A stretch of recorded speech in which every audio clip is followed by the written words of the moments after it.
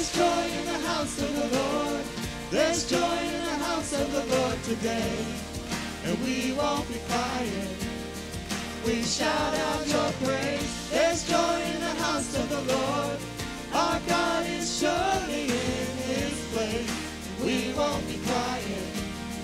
We shout out your praise. We shout out your praise.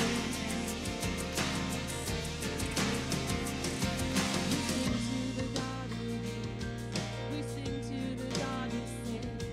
We sing to the God who always makes a way. 'Cause he hung upon that cross, then he rose up from that grave. My God, still rolling stones away. There's joy in the house of the Lord. There's joy in the house of the Lord today. And we won't be quiet. We shout out your praise. There's joy in the house of the Lord. Our God is surely in his place. We won't be quiet. We shout out your praise. We were the beggars, now we're royalty. We were the prisoners, now we're running free. We are forgiven, accepted, redeemed by his grace. Let the house of the Lord sing praise. We were the beggars, now we're royalty. We were the prisoners, now we're running free. We are forgiven, accepted, redeemed by his grace. Let the house of the Lord sing praise. There's joy in the house of the Lord. There's joy in the house of the Lord today. And we won't be quiet.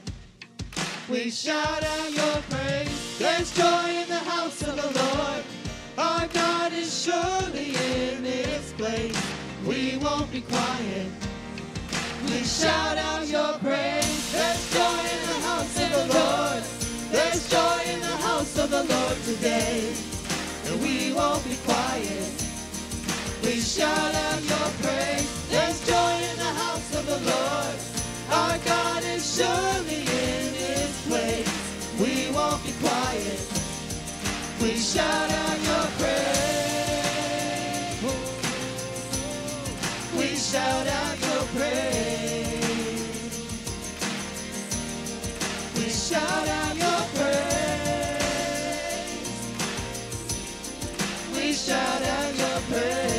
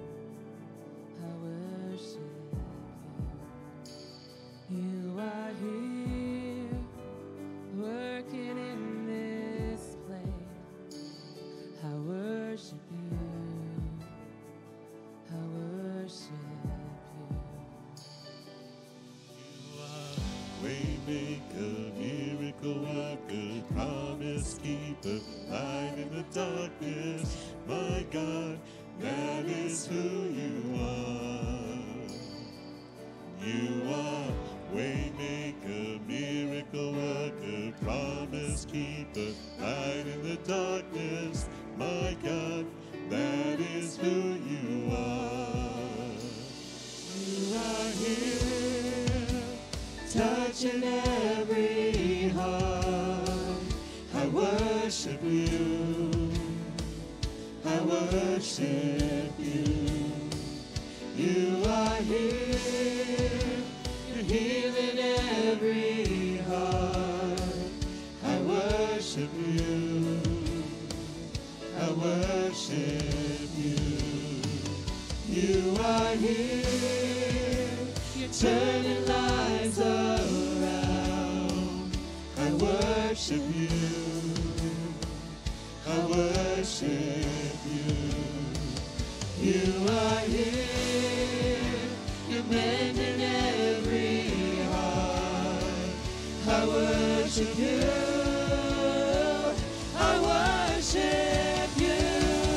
Lord, you are waymaker, miracle worker, promise keeper, light in the darkness. My God, that is who you are. And you are waymaker, miracle worker, promise keeper, light in the darkness. My God, that is who you are. And you are waymaker, miracle worker, promise keeper, light in the darkness. My God, that is who you are. And you are waymaker, miracle worker, promise keeper, light in the darkness. My God, that is who you are. That is who you are. That is who you are. That is who you are. That is who you are. That is who you are. That is who you are. That is who you are. That is who you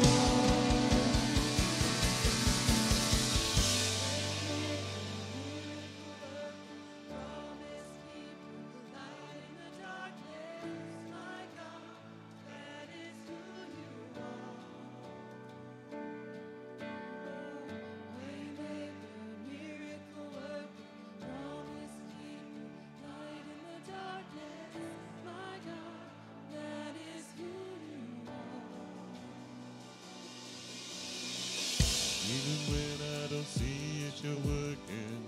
Even when I don't feel it, you're working. You never stop, you never stop working. You never stop, you never stop working. Even when I don't see it, you're working. Even when I don't feel it, you're working. You never stop, you never stop working. You never stop, you never stop working.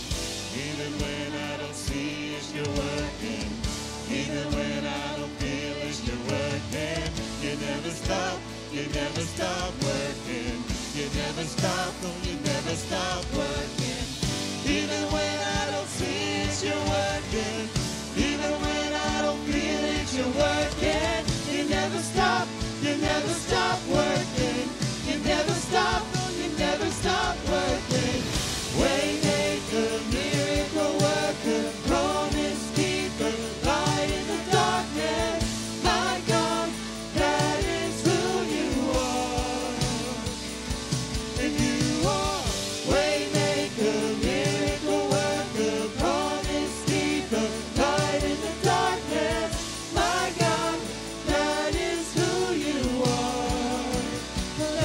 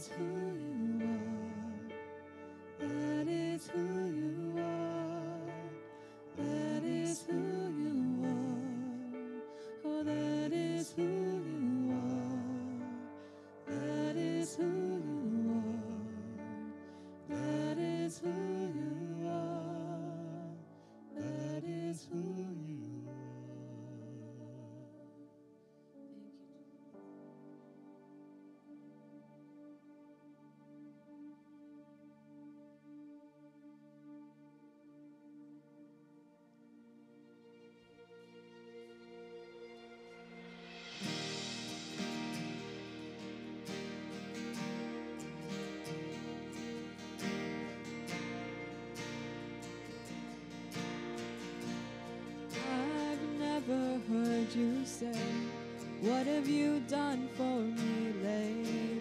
What have you done to earn my grace?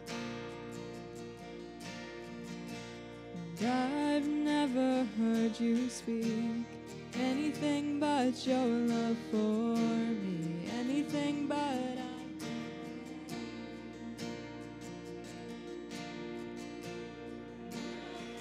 I found in you, Jesus. What a friend I found in you. When no one else could keep their promise, I can always count on you. You've only made me feel that I was welcome in your house, that I was honored and adored. You've seen me at my worst, but you never held it against me, running to me when I return. What a friend I found in you, Jesus. What a friend I found in you. When no one else could keep their promise, I can always count on you. What a friend I found in you, Jesus. What a friend I found in you. When no one else could keep their promise, I can always count on you.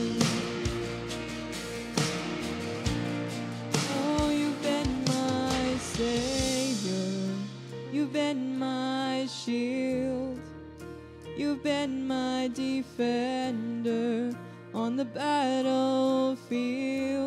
Oh, you've been my Father, you've been my rock, you've been my portion, and you're more than enough. Oh, you've been my shelter, you've been my strength, you've been my provider again and again. Oh, you've been my redeemer, and I can't comprehend how the God of creation would call me his friend. What a friend I found in you, Jesus. What a friend I found in you. When no one else could keep their promise, I can always count on you. Oh, you've been my Savior, you've been my shield, you've been my defender on the battlefield. Oh, you've been my Father, you've been my rock, you've been my portion, and you're more than enough. Oh, you've been my shelter, you've been my strength, you've been my provider again and again. Oh, you've been my redeemer, and I can't comprehend how the God of creation would call me his friend. What a friend I found in you, Jesus. What a friend I found in you. When no one else could keep their promise, I can always count on you. What a friend I found in you, Jesus. What a friend I found in you. When no one else could keep their promise, I can always count on you. What a friend I found in you, Jesus. What a friend I found in you.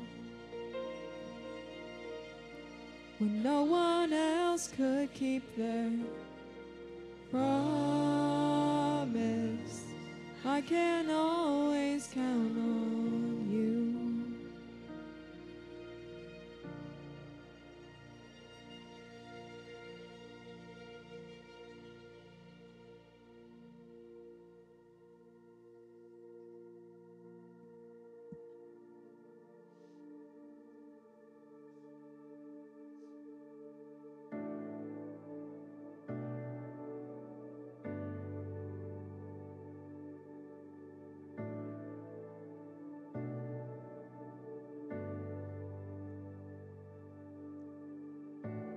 Can't go back to the beginning.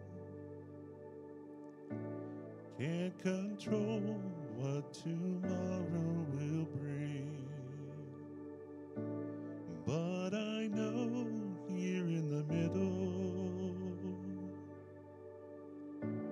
is the place where you promised to be.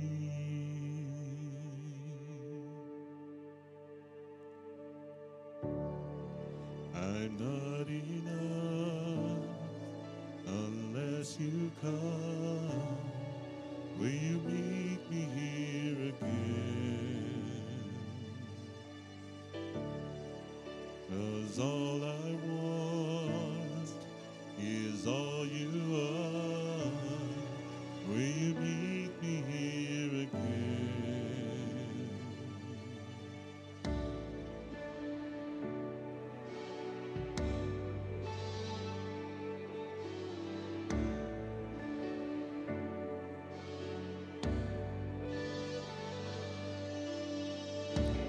As I walk now through the valley,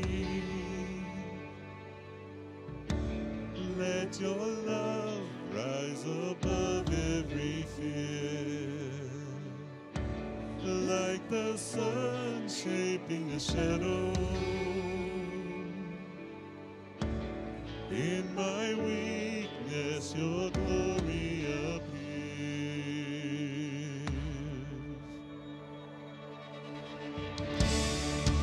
I'm Not enough unless you come. Will you meet me here again? 'Cause all I want is all you are. Will you meet me here again? I'm not enough unless you come. Will you meet me here again? 'Cause all I want is all you are. Will you meet me here again?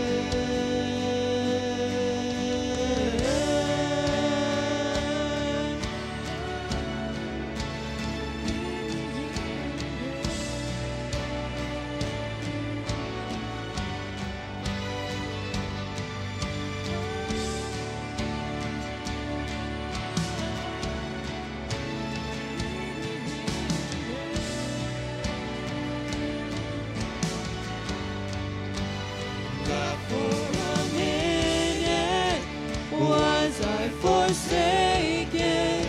The Lord is in this place.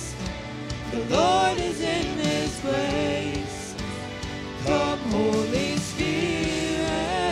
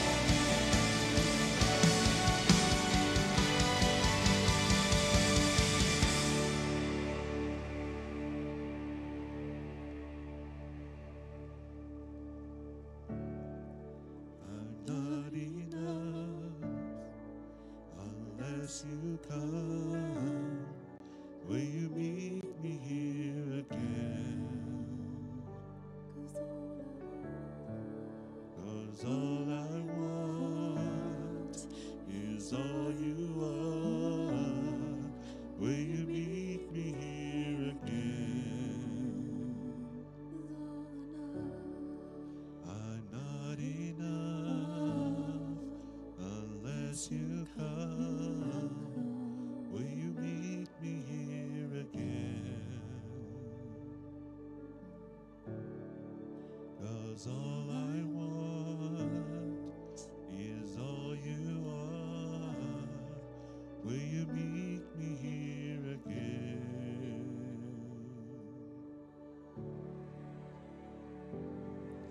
Father, we're just so grateful that you've met us here where we are, that you fill this place. And we just thank you, Father, for your grace, your mercy, what you're about to do.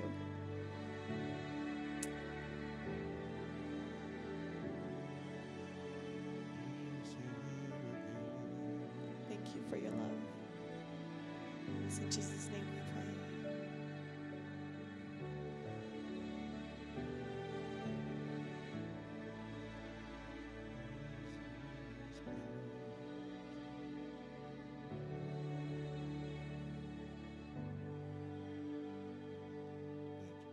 Amen.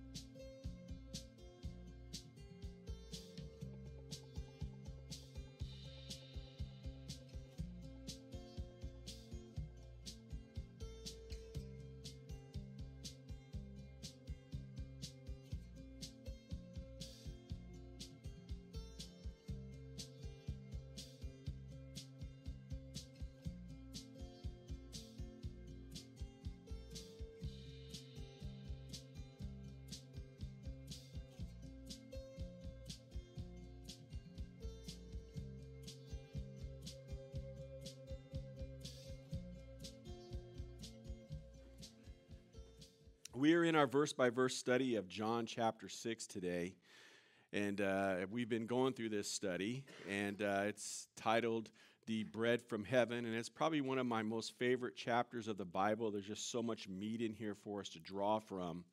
And last week we saw Jesus engaging the people and telling them that he was the bread of life. And we saw this perplexity within this crowd of people, and it's because they weren't understanding what he was really saying. And I think part of the reason, and we're going to tap into this morning, is because they knew who he was. They knew who Jesus was. They knew how he had grown up. Let me start by asking a question. Have you ever thought, who in the world does that person think they are? I think we're all guilty of that. Somebody says something or does something, and we know them, and we think, who do you think you are, right? You're not the president. You're not this. You're not that. We have the tendency to do that. We've known them. We've grown up with them. Maybe we've worked with them, and then something happens or something is said, and they're thinking, wow, really? Who are you to think or say that? Today, Jesus is going to encounter this after making his statement last week about being the bread of life. And once again, Jesus is going to take the time to try to explain to this crowd of people, and specifically the Jewish leaders, what he is talking about. At the end of Jesus' discourse, it's going to have a tremendous impact on the crowd, and more importantly, it's going to have a tremendous impact on his disciples. And many of them are going to make a life-altering choice. The title of today's message is, Isn't He Ordinary? Let's open up our Bibles, our tablets, or whatever we have, or we'll have it up here on the screen. We're going to start in John chapter 6, verse 41. It reads, At this the Jews there began to grumble about him, because he said, I am the bread of life that came down from heaven. They said, Is this not Jesus, the son of Joseph, whose father and mother we know? How can he now say, I came down from heaven. So we see that Jesus, after he talks about being the bread of life, the bread from heaven, that the crowd immediately begins to grumble. They're not understanding the meaning of what Jesus is saying, and so instead of asking for clarity, they start grumbling. People do this all the time, right? This is what we do. We don't understand something, or we mistakenly take something in, and instead of asking for more detail and clarity, we grumble. He doesn't know what he's talking about. That's a stupid idea. Who does she think she is saying that? Listen, there's one thing that I've lived by, and it's this. When unsure, ask. Communication alleviates frustration. It alleviates it. People get irritated with me because I'm going to ask 20 questions until I understand what it is that's going on or what you're saying.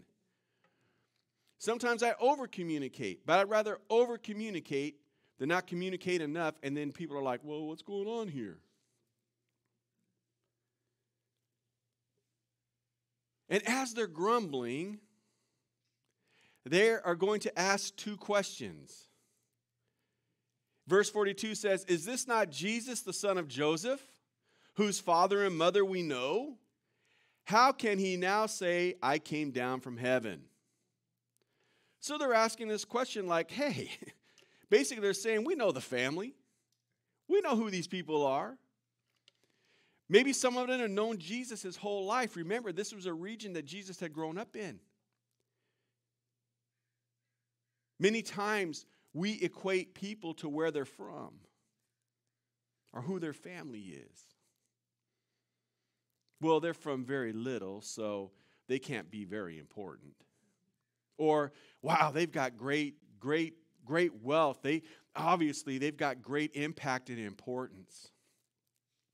And we seem to equate money, wealth, popularity, social status with having this profound impact. While others who may have less means, live less of an extravagant life, or just flat out are poor, as if they're insignificant and have no worth. The people complained and grumbled about Jesus, thinking what he said about himself was too big, too exalting. Who is this guy to say this? And then they ask, how can he now say, I came down from heaven? Again, because of his meager means. His father was just an ordinary guy, a mason. He didn't have social status or wealth. He's just a local boy. How could Jesus even think in these terms? That I came down from heaven. How could he think that? I like what Merrill C. Tenney said. Again, he's a theologian from the mid-20th century. He said, 6 times in this immediate context, Jesus says that he came down from heaven. He says it in verses 33, 38, 41, 50, 51. He's going to say it in 58. His claim to heavenly origin is unmistakable. It was unmistakable what Jesus was saying. You would think that they would have grasped it. But here was the problem. This is one of the real-life difficulties of the contemporaries of Jesus of that time. The Messiah was to come in the clouds, suddenly to appear. But Jesus had quietly grown up among them. Now, Jesus is going to return in the clouds. He is going to suddenly appear. And when he does, everything's going to change. But Jesus had grown up among them. So how could Jesus have grown up among them and say that he is, in essence, this Messiah, this bread of life? It confounded them. Verse 43 reads, "Stop grumbling amongst yourselves," Jesus answered. "No one can come to me unless the Father who sent me draws them, and I will raise them up at the last day." Now he's repeating what he had just said earlier. It is written in the prophets, "They will be taught by God. Everyone who has heard the Father and learn from him comes to me. No one has seen the Father except the one who is from God. Only he has seen the Father. So now Jesus is going to explain and get into detail why they're rejecting him. But the first thing he tells them is basically, shut up. Stop grumbling. Shut up. Listen. Stop grumbling and listen. Some of you this morning need to stop grumbling and listen. I'm just going to keep it real with you. Australian pastor Leon Morris said this: grumbling indicates discontent. That's what it always indicates. It is the confused sound that runs through a crowd when they are angry and in opposition. And that's what was going on here. They were angry, they were in opposition, but more importantly, they were confused. They were confused. And Jesus is saying, just be quiet. Stop with your preconceived notions and listen to what I'm telling you. No one can come to me unless the Father who sends me draws them. He's reminding them of this truth. Why? Because in Jewish thought, they were already chosen by God by virtue of their physical and natural birth. Now, there is truth in that. God did choose them, and he still continues to choose the nation of Israel. He's looking out over them, even in these atrocities that are happening in Israel. It is not going by the Father's eyes. It's not like he's not seeing them. He's not turning a blind eye. He will do something in all of this. I know he will. But Jesus wanted to make it clear that although nationally you are God's people, it's still deeper than that. It's about a relationship. And Jesus made it clear that God must draw them before they can come to God. It's not based on your birthright, man. It's based on the drawing of God, you being drawn in by God and coming into a relationship with him. Everyone who responds to the Father will respond to the Son. That's what he's telling them. Verse 44, he says, then Jesus reminds them that that those brought to him by the Father will be raised up on the last day. And then he says something interesting in 45. It is written in the prophets. Now he's bringing the prophets in. They will be taught by God.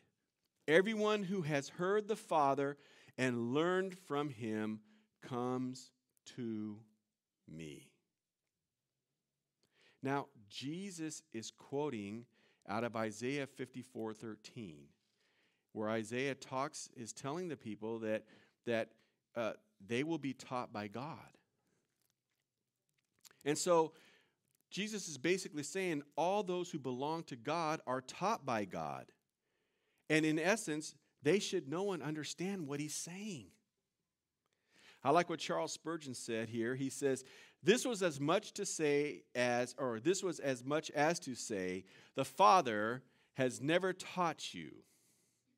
You have learned nothing from him, or you would come to me. But in your rejection of me, you prove that you are strangers to the grace of God. Wow. Think about that.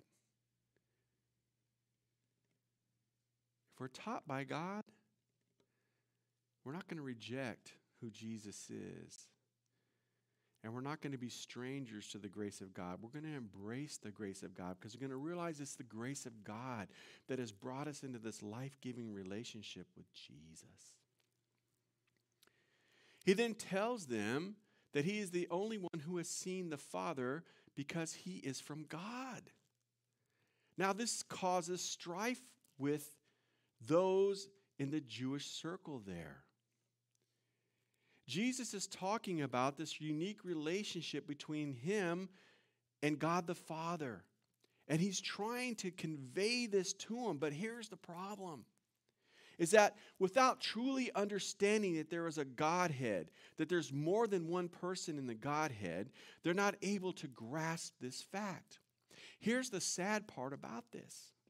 Is that although some of these books are not in our Bible, there is a lot of Jewish apocalyptic literature that was written by Jewish people during the Second Temple period. And in it, it describes many, many cases of this Son of Man in the heavenly realms. And that this Son of Man was equal with God. And that he had authority and that he was worshiped as God. You can find that in the books of Enoch and in the books of Baruch. Great books, they're great reference points, they're great ways for you to kind of study and understand the Second Temple period of Judaism. And all that was available to them. Remember, the canonized Bible didn't happen until like 1100 AD. There were all these writings. They should have seen, they should have known. Verse 47, very truly I tell you, the one who believes has eternal life. I want you to catch this, church. He says, I am the bread of life. Your ancestors ate manna in the wilderness, yet they died. Now he's going to bring this up about the ancestors. I'm going to talk about this in a minute. But here is the bread that comes down from heaven, and anyone may eat and not die. Jesus is saying, I'm here. I am the living bread that came down from heaven. Whoever eats this bread will live forever.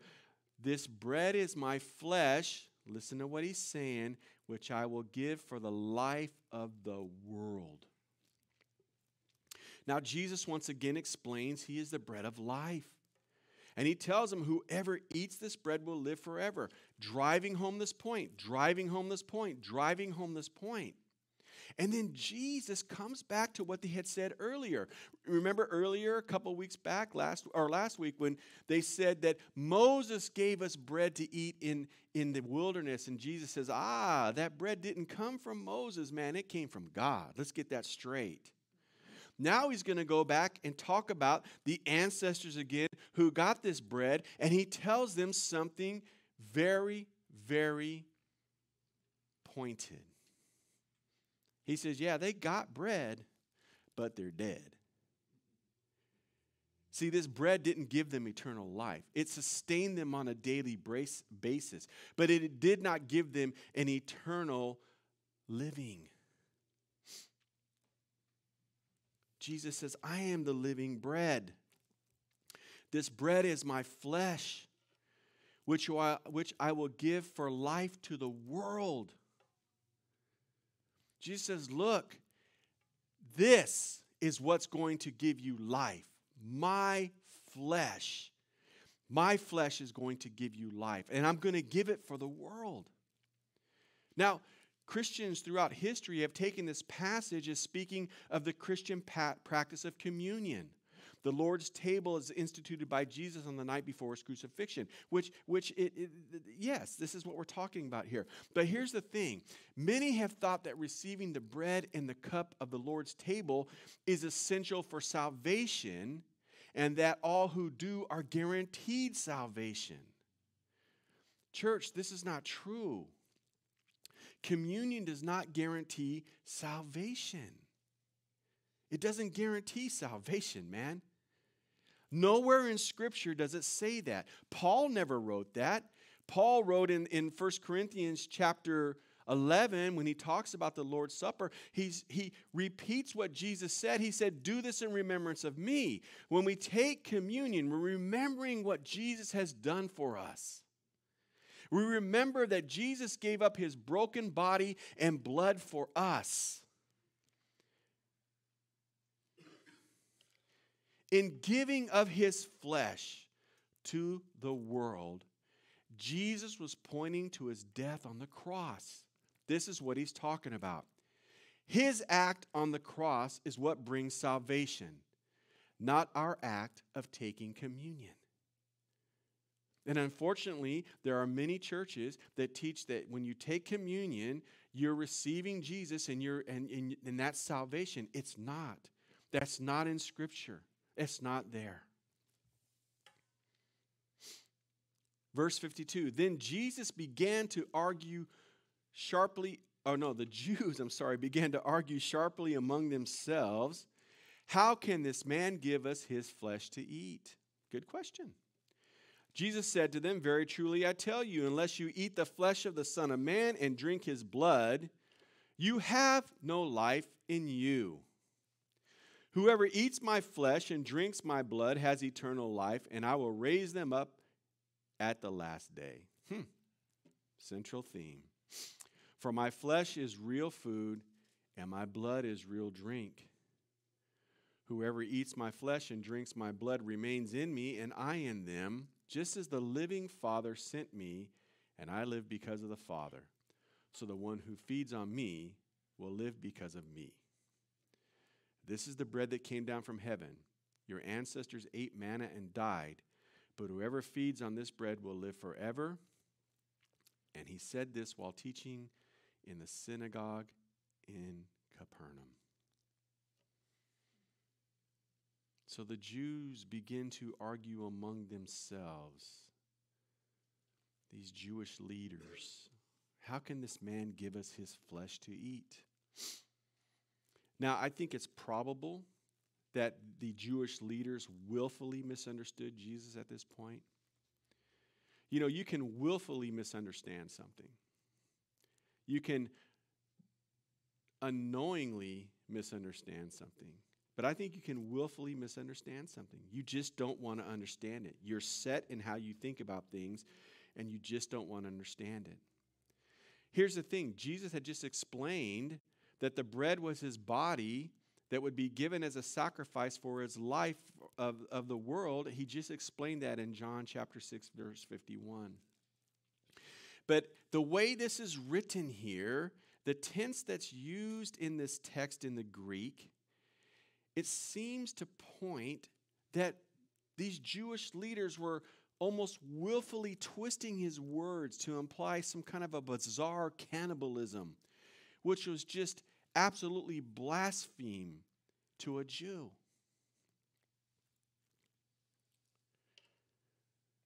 And then Jesus tells them, unless you eat the flesh of the Son of Man and drink his blood, you have no life in you. He's like, guys, listen to what I'm telling you. Listen to me. Listen to my words. I want to explain this in the best way that I can. My flesh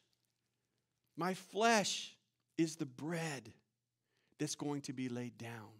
See, listen, the bread of life is a metaphor. Church, it's a metaphor. Bread from heaven is a metaphor. Living bread is a metaphor. Bread of God is a metaphor. These are metaphors that Jesus is using to drive home the point. So Jesus extends this bread metaphor to his actual soon-to-come sacrifice on the cross. This is what Jesus is doing. Listen, the crucified and risen Jesus must be received and internalized, metaphorically eating, taking in. Like when you eat, you take something into your body and it becomes part of your being. When you eat something, the nutrients that are in the food go into your body. Why? To fuel it. And this is what he's trying to tell them. That listen, you need my flesh, my blood, who I am. You need it. Otherwise, you will have no spiritual life and no eternal life.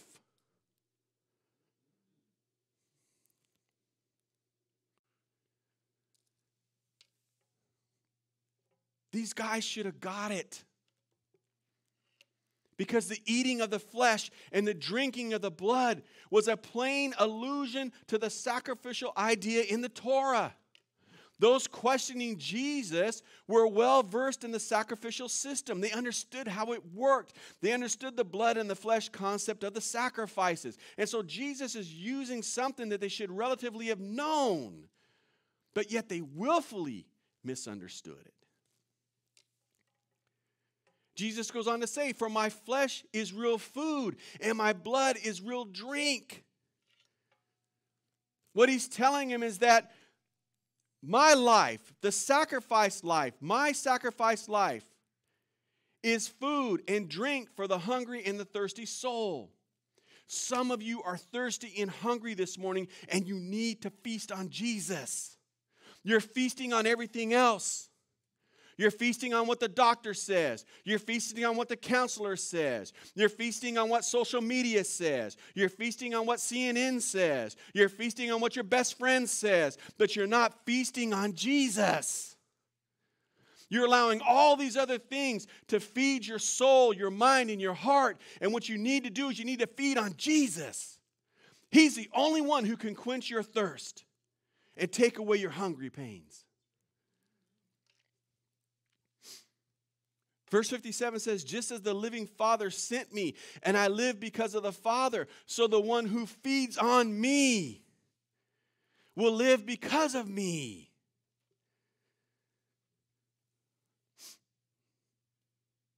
Church, we need to feed on Jesus daily.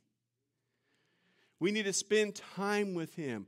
We need to be in His Word. And when we do, we abide in Him and we live because of Him. Some of you cannot make it through the day because you don't have Jesus where He needs to be at in your life. The only time you feed on Jesus is when you're in need, or when you're in a bad situation, or when you need help, or when you have a problem. But you need to feed on Jesus every single day. As you eat 3 times a day, or 4 times a day, or some of us like me 6 times a day, you need to eat. You need to feed on Christ. But you feed on everything else. My gosh, I listen to the conversations in this church. I know what you all feed on. I rarely hear Jesus conversations. I rarely hear them. I hear everything else. And that tells me what you're feeding on, man. That tells me what you're focused on. And I get it. This is the world that we live in. But how can we not be bringing up Jesus, man? I don't understand. It's because we don't feed on Him like we need to. He's not the centrality of our lives. He's a part or an aspect of our lives. But He's not the centrality, church. And the only one responsible for that is you and me. It's us. Jesus becomes the priority when He's the priority.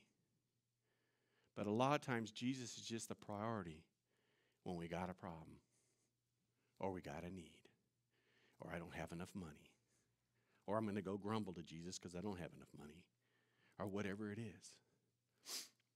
But Jesus says, no, if you feed on me, you will live. You will live because of me. John says in verse 59, and He said this while teaching in the synagogue in Capernaum. So this discourse of Jesus that started in verse 26, it happened in the synagogue. When He got over to the other side in Capernaum, everything that we've read so far happened inside the synagogue. It didn't happen on the seashore in the open space.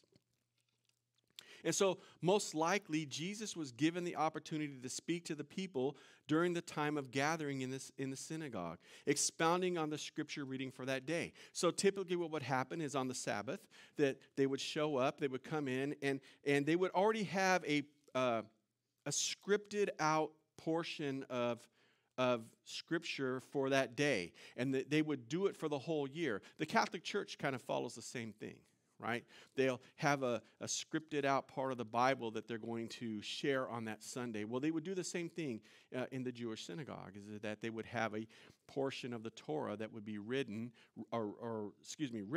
and then the rabbi who was reading it would expound on its meaning. And so it appears that on that day that Jesus was asked to speak because He was a rabbi. He was asked to speak, and He's expounding on the reading of the day. And He quite possibly might have been in Isaiah 54.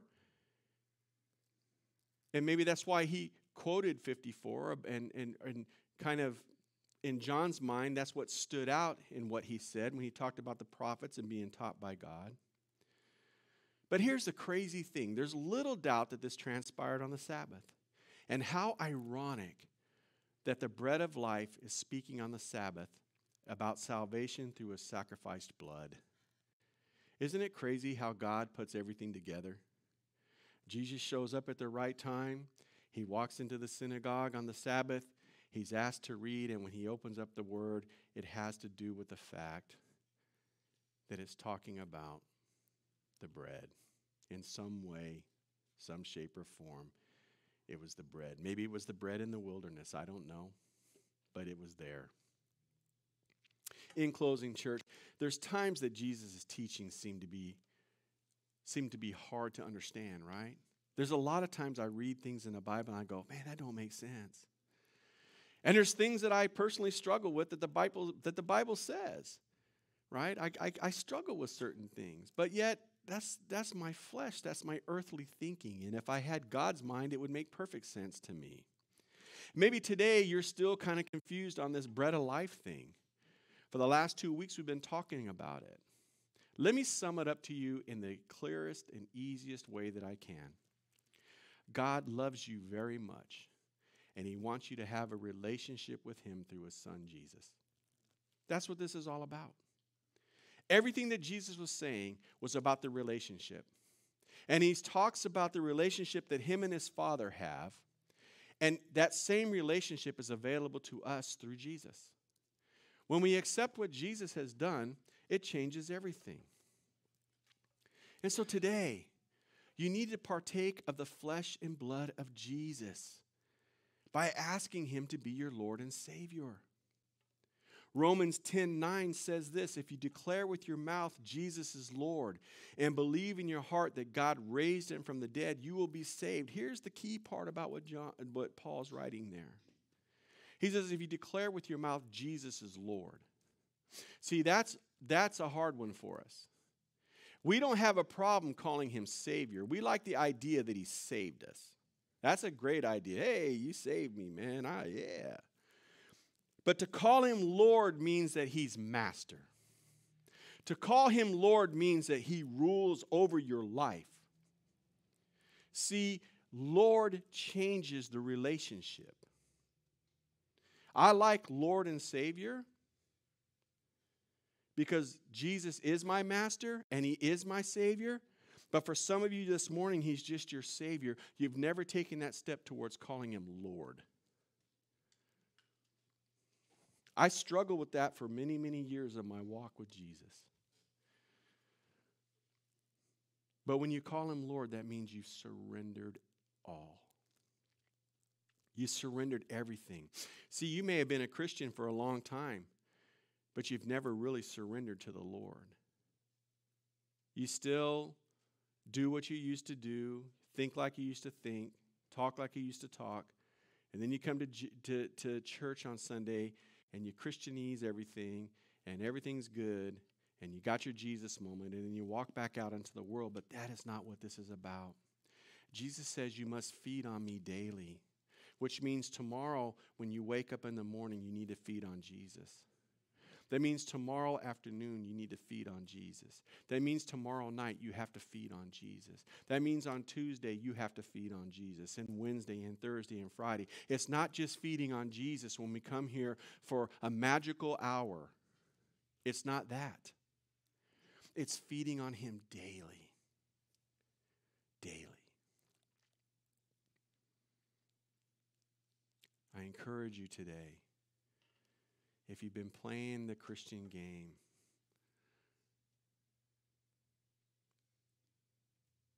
to start feeding on Jesus.